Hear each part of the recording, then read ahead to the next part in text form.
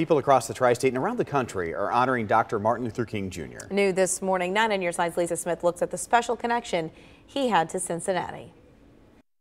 Inside the offices of the Cincinnati Herald, some yellowed, others vivid images of the connection between the Queen City and the man named King. He visited Cincinnati several times. Dan Yount with the Cincinnati Herald says several Cincinnatians held strong connections with Martin Luther King, of course Reverend Fred Shuttlesworth, but also Louise Shropshire and her family.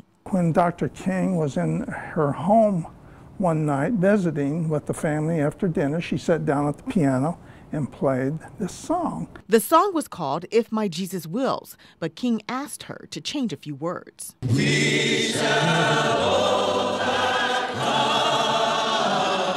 And it became, of course, We Shall Overcome. There's much more that we can do in pooling our economic resources.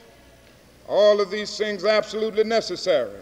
King made several visits to Mount Zion Baptist Church in Avondale. Reverend L.V. Booth was another close friend, but even today, the families are friends. My dad talked about how when he came after preaching a soul-stirring message, he was out in the parking lot playing basketball with the neighborhood boys. It's safe to say that Martin Luther King had an impact on the Cincinnati area.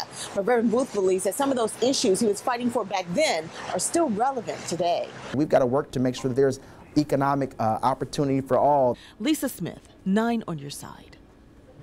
Lisa, thank you. This year is the 50th anniversary of King's assassination.